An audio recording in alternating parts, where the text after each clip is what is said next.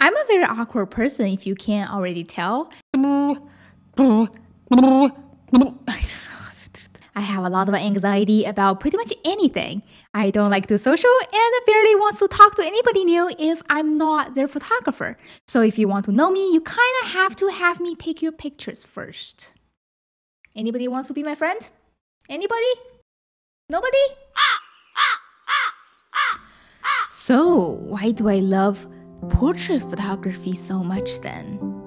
I should be doing landscape, stills, food, wildlife.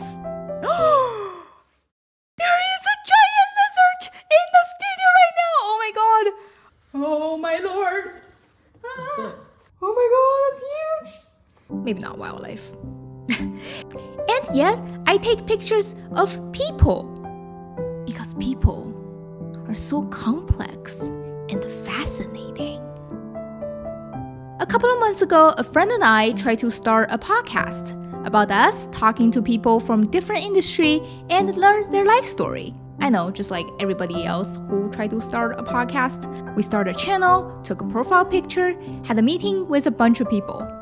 And finally, we recorded our first episode. We wrote down a whole list of questions. My friend was doing the interview, I was doing the recording. This is our guest.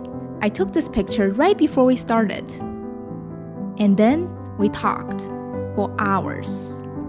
Interviewing people is not easy. You would assume you ask them a meaningful question and they will give you a meaningful answer. Or at least they will give you a real answer. Not to say our guest is not being real with us, but do you remember meeting someone for the first time? That's right. People are all wearing clothes.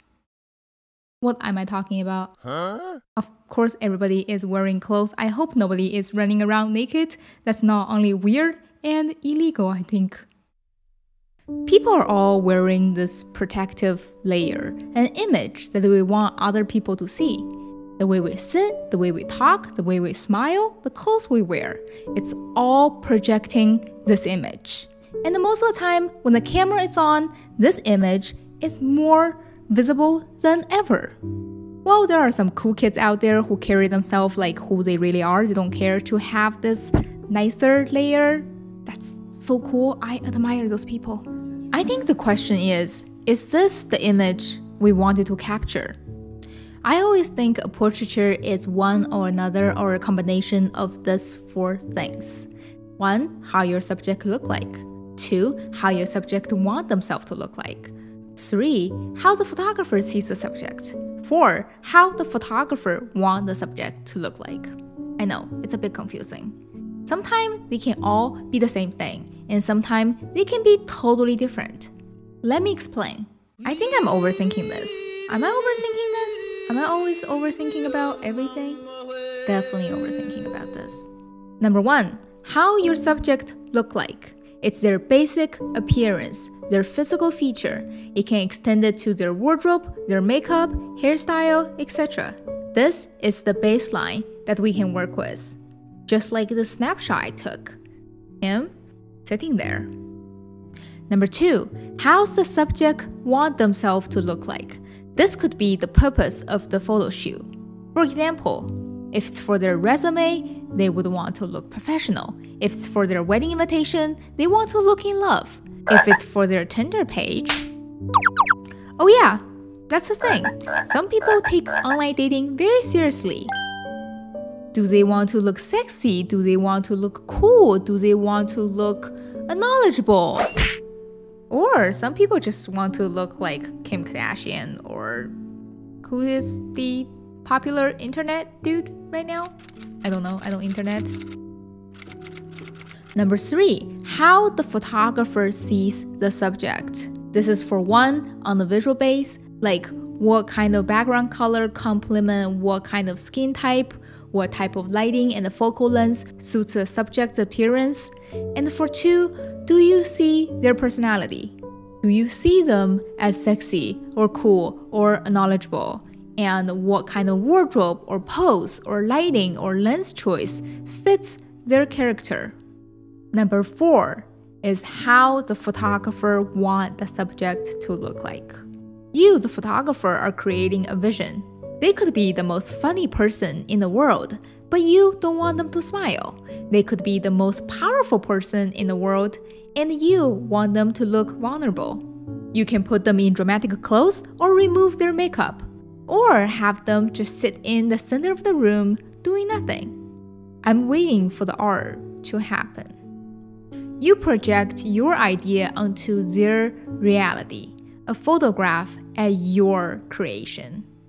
You might notice that I used a few masters photographers' work as example in the last paragraph.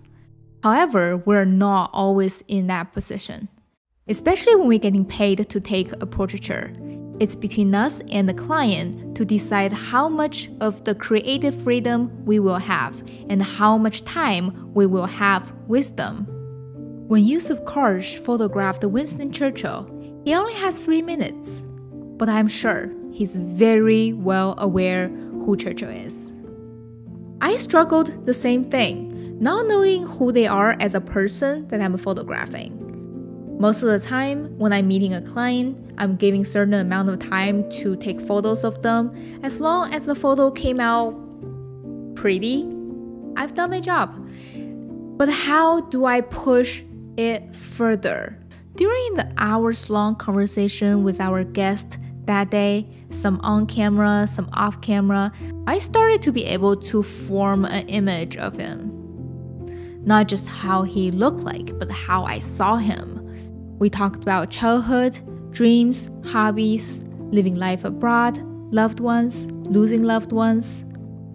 He's fun, polite, enthusiastic. He has big hopes towards the future, but there are also a lot of weight on his shoulder. Some sadness he tried to hide.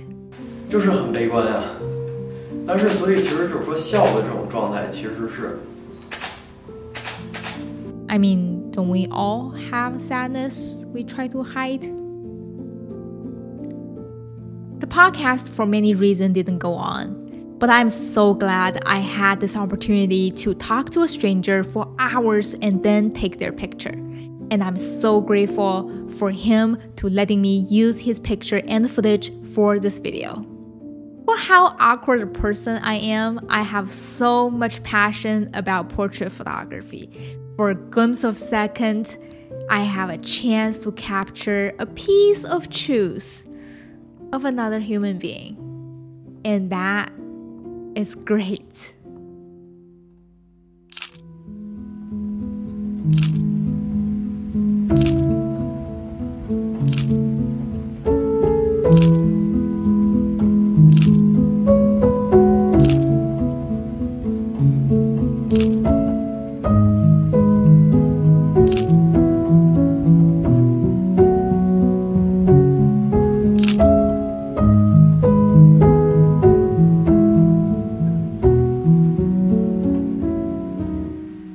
Alright, this is it for today's video. Go find someone who's willing to talk to you for an hour or two and then take a picture. See if anything changes. Let me know in a comment below. And this is Sam. I will see you next week. Bye!